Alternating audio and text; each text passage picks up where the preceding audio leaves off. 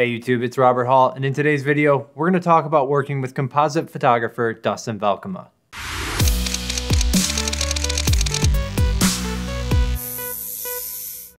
Today's video is sponsored by Adorama, which buys me the time to create these type of videos without the influence of any specific camera brand. I personally shop at Adorama for their great deals on a wide variety of products, as well as their support of those products down the road. So if you end up enjoying this video, please give it a like, and if you're interested in any of the products, use the links in the description below. Dustin's work first caught my attention a few years ago, back when he was featured all over the internet for some portraits of his son as a Jedi wielding a lightsaber. They were really well done composites. And it was funny because when I first saw them, I thought, wow, he's a great photographer. And then I finally got to talking to him and realized what an accomplished digital artist he is. And it's a unique situation to me because photography for Dustin isn't necessarily his primary skill. It's more so a means of acquiring the assets he needs in order to complete his work as a digital artist. Now, I've worked with Dustin on projects of various scale, from sending him some editing work that I simply was not capable of doing, to assigning him to full-blown composite works, which I'll probably show you guys some more of those projects down the road as we just completed them. But what I really wanted to see was how Dustin works on one of his projects from start to finish. So I went over to his side of the state and I joined him on one of his cosplay shoots. I love cosplay photography. For me, it's cosplayers have their own level of creativity. Like the stuff that they do is insane. So it inspires me. And so working with them and being able to give them the quality of work that they've put into their own costumes is an amazing feeling. Like it's something that I truly love. In this instance, he was photographing Jackie, who is a local radio host who cosplays on the side as multiple characters, and in this instance as Captain Marvel. And I thought it'd be a fitting shoot to join him on because the Captain Marvel movie has obviously just been released. One of the interesting things I found about working with Dustin is just how he can work pretty much anywhere. The initial acquisition of his images is in his garage, in like a homemade studio in his garage. So it's a very humble start to a really polished final result.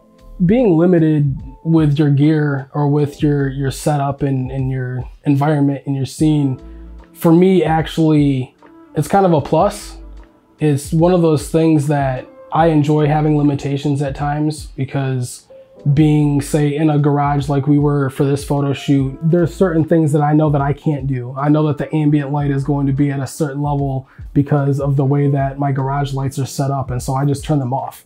And I'm okay with having a little bit more of a dramatic feel with not so much ambient. I'm a resourceful artist in the sense that less can always mean more. If I need to amplify something, I can do that in post-production. I don't typically like to consider myself like limited. It's kind of like an adapt and overcome situation when you don't have something.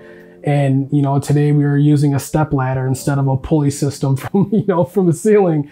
That would have been sweet if you had one of those in your garage. Right, which would be awesome. There's times where I've thought, on shoots like, oh, I wish I had a twin or a full mattress I could just have somebody fly and dive onto, and you don't have that. As the artist, it's kind of my job to make sure that I'm using what I have to the best of my ability. Everything else I can push and post.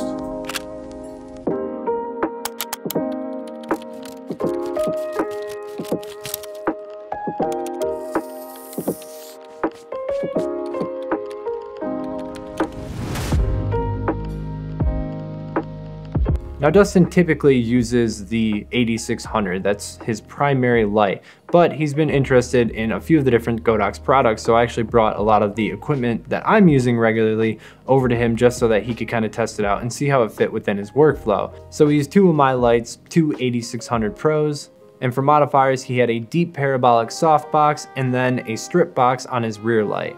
And his method of gelling shows that you don't really have to be super specific about gelling light at the source like I always do. He would just stick a gel sheet in front of his bulb and not really fuss about if it was positioned or covering the light completely. And Dustin will admittedly say that he's not hyper technical about the photography aspect. He's just focused on getting exactly what he needs from a visual perspective that he knows is going to slot in perfectly to his final result. For instance, he would gel his lights so that he had these colored light sources that he knew would add to the final visual properties of the image. And for me, as an on-location photographer, I'm always working to adapt to the ambient situation around me. Whereas Dustin already has his final ambient environment in mind, and he has to adapt his light to fit that narrative. When I'm shooting, it's more the feel that I get from the photos while I'm taking them on set.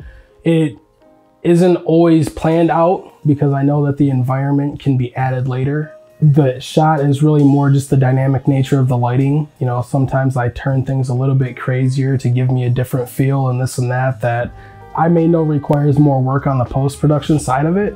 And so the shots for me are specifically like just the mood and the feel that I have, that I try my best to relate to the viewer.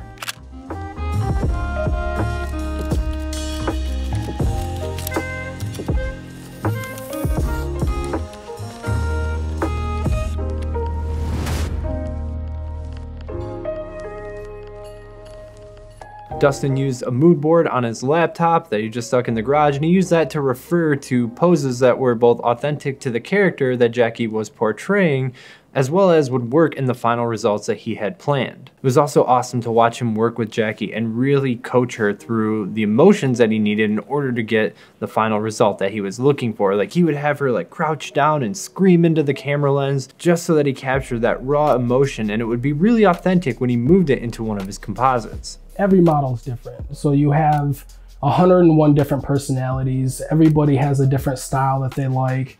As a photographer, in that aspect, it's my job to kind of pull that inspiration that I have for the shoot and kind of pass that along to them. For this specific photo shoot, like, I had her scream and had her get down, and there's certain characteristics that you get when you're screaming naturally versus just you know, opening it and pose. You know, it's kind of like a cheese smile versus a laugh smile.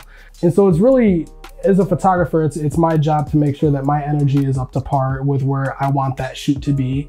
And in this one specifically, it worked out well, because if I was a little bit more relaxed, then she was more relaxed. If I needed her to amp up, then I kind of amped my energy up along with her. That's kind of where like the energy comes from. Is just, I feel like as a photographer, as the artist, like, it's my job to portray that to her.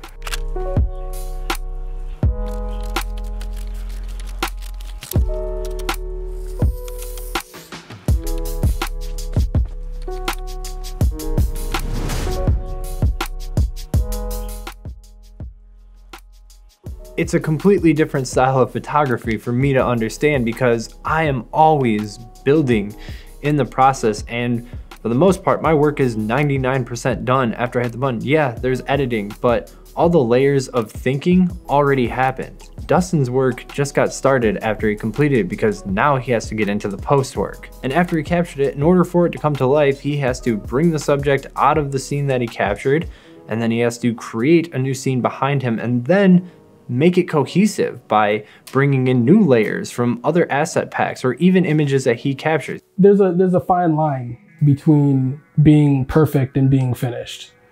And so for me, I typically work on my images until I get the same feeling that I planned on having when I was taking the shot. So sometimes it's an hour, sometimes it's 30 minutes. Other times it may take 2 weeks, because I just need that time to shoot other assets or gather assets, or, you know, whatever it may be. The perfect shot is the finished shot. It's not always going to be 100% technically perfect, but as an artist, that's kind of what we live for, is not having utter perfection.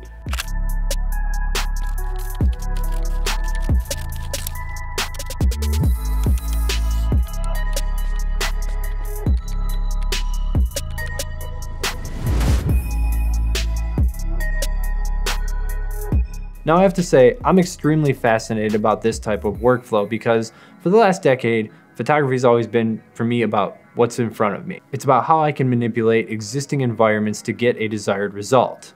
But now that I'm in a new studio and I'm working on more commercial and editorial projects, I'm really trying to open up my mind to not look at photography as just capturing what's in front of me, but instead bringing in other mediums and really utilizing technology and software to create possibilities that otherwise weren't available to me.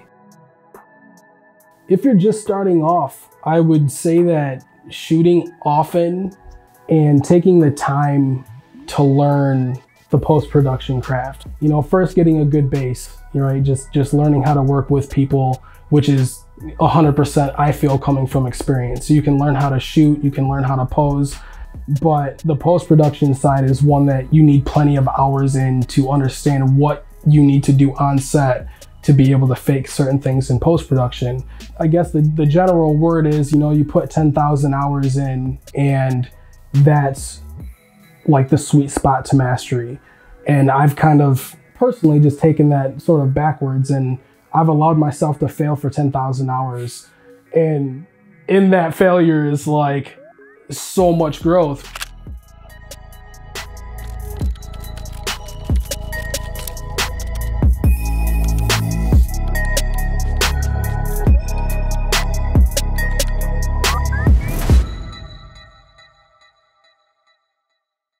Alright guys, I hope you enjoyed this behind the scenes look at Dustin Valkema's Captain Marvel cosplay shoot.